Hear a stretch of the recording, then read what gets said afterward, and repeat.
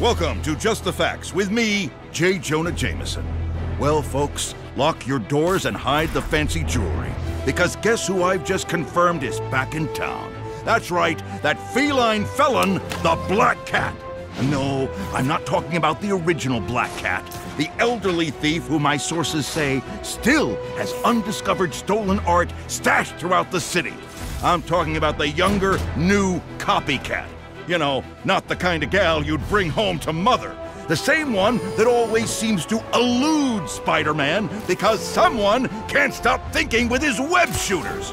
Look, Spider-Man, I don't know if you're listening, but I get it. It wasn't that long ago that I was a young, naive 20-something myself. But if you think a fancy new suit is all you need to lock up a girl like that, well, have I got news for you. Maybe if you'd spend a little more time trying to actually catch her instead of goofing off and doing obstacle courses on that screwball internet game show, us normal folks would be able to sleep at night. You see, folks, if our hero can't help getting entangled with a known criminal, he should remove himself from the equation entirely. Instead, he's been seen playing with some sort of spider bot, butting into crime scenes, and getting in the way of the fine folks of the PDNY doing actual work.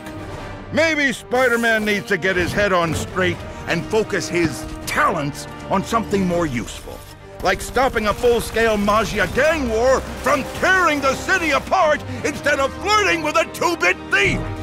Until next time, that's the last word from me, Jonah Jameson.